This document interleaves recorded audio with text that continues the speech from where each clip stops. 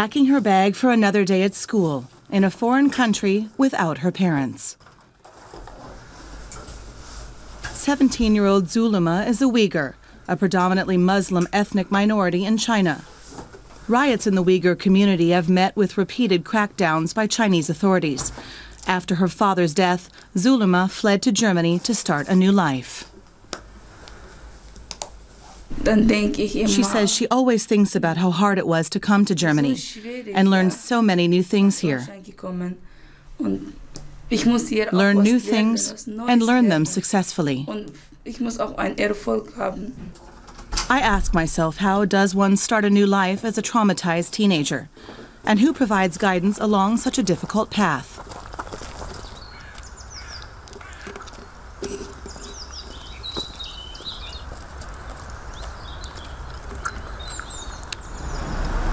One big source of support for Zulema is the Schlau School in Munich. It's a special institution that was set up to instruct and help integrate underage refugees. The student body here comes from many of the world's most troubled places: Somalia, Iraq, Afghanistan, to name a few. The kids have all fled civil wars, chaos, and violence. And they all want the same thing as Zulema. It is my dream to have a peaceful life, she says. Not just going to school and getting a job. Everyone here has that. My dream is to live independently in a democracy.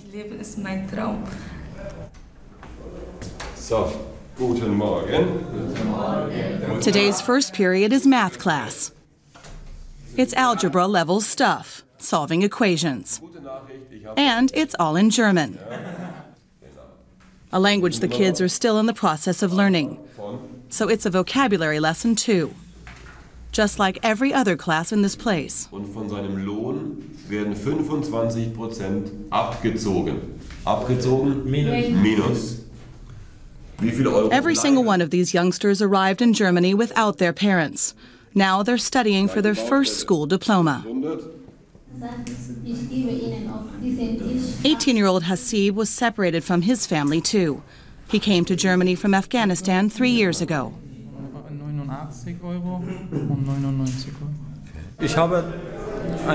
I started a new life in Germany, he says. That means I really started from scratch.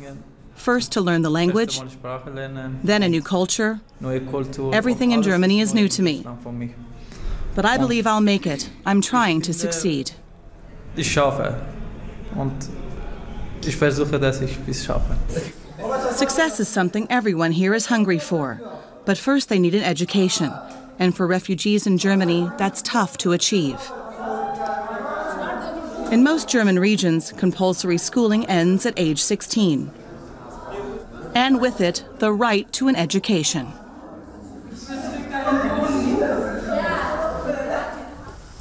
Michael Stenger sees the potential in these young people and insists it has to be encouraged. He founded the Schlau School 14 years ago and says he's constantly amazed by the kids' motivation. He says they keep finding their strength, although they've experienced so many horrible things. They say, this is my chance, a new path, this is a new life. He thinks if they manage to harness the negative energy that they experienced and reverse it, they get 5 or 10 times as much in return. They reach for new heights and goals in their lives, and twice, 3 times, 5 times more strength. Und zu ganz neuen Zielen und deshalb mit doppelter, dreifacher und fünffacher Kraft. Lots of strength is something the school's 30 teachers also need. Most of their pupils have been traumatized. Some had hardly any schooling in their homelands.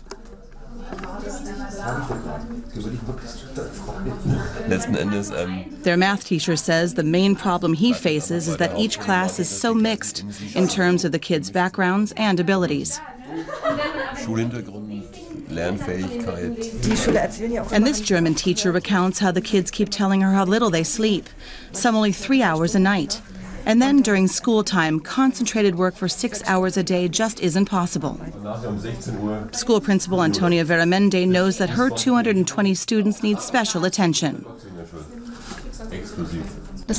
She says it means a whole lot of work beyond just instruction. It's actually psychosocial care, with the aim of having them participate. That means a lot of work on relationships and nurturing trust, because the students have simply lost a lot of trust in people. I visit Hasib. He lives in a building run by a Munich charity, together with other young refugees. Today he's cooking an Afghan dish together with his neighbors. It's a piece of home in a strange land, but also reminds him of the hard times before his escape.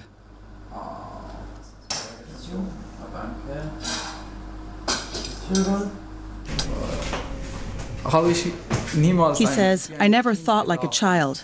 I wasn't at all like a boy. In Germany, boys play soccer and don't even think about life. They just do what they want.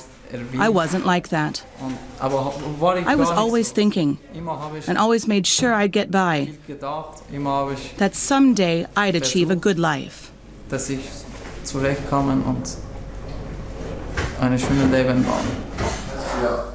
Hasib hopes to find stability in Germany, to train for a job and get steady work. But those hopes are precarious ones. He still has no permanent residency status. Hasib grew up with his aunt and uncle. He's never known his biological parents. I have a photo of my father, he tells me. This one. I never met him. When someone asks, do you have a father? I say I used to, but not anymore. I only have a picture of him. Zulima's past has left behind emotional scars. She's tormented by memories. We've agreed not to discuss what happened to her family. It's still too painful for her.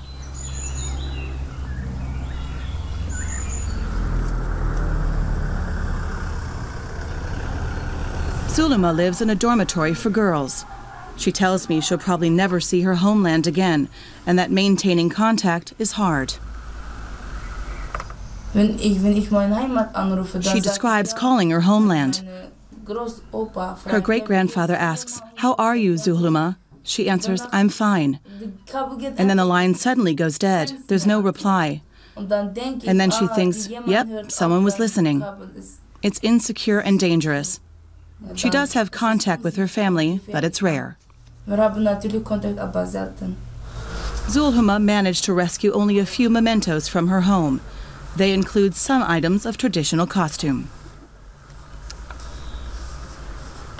This is a traditional Uighur cap, she says. It's called an ndopa. She only has these two pieces, the cap and the scarf, and her Uighur flag. Zulima isn't the only one at the Schlau school who feels uprooted. Hallo Martina. Hallo. Wie geht's euch? Gut. Auch gut. Darf ich sitzen? When the challenges get the better of her, Zulima seeks out Martina Uighur, the school's social worker. Martina has been waiting to speak again with Zulima to find out what her next steps will be. What takes place in an asylum review? Where do I find work afterward? How do I write a job application? All questions that worry the young refugee.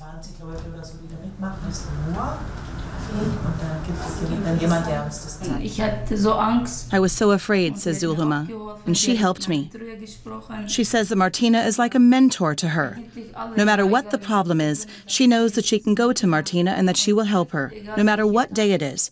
She's even there during school vacations. Zulima thinks she never stops working. Martina answers, well, thankfully, sometimes she does. 97% of kids enrolled at the school leave with a diploma in their hands, and almost that many land a job training position afterwards. This proud alumnus is about to start a new career.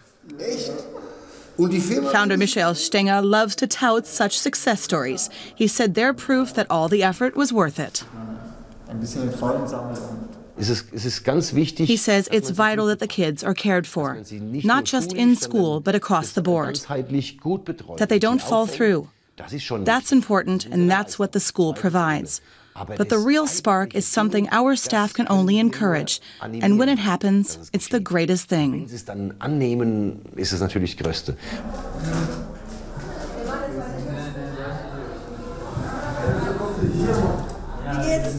I sit in on another lesson. This time, it's German class. The teacher, Brigitte Huber, uses postcards of paintings for the lesson. She asks the kids to come forward and select one. The young people from around the world are supposed to describe what they see in the artworks, their thoughts and feelings about them. She wants at least one sentence from each student. I slowly realize that today's lesson isn't just about vocabulary building. It's also about learning to share in words things like memories, wishes, and hopes. It's teaching and therapy all in one.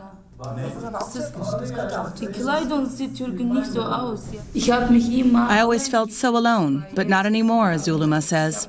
I've learned German. I've come to know other cultures, Germany's and others. Now everything's okay.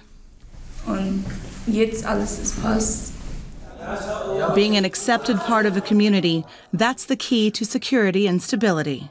Hasib says the school is like a family, and when he's not at school, he misses that. The difficult pasts of Zulhuma and Hasib will always accompany them. But at this school, they've also found out that there's a way forward.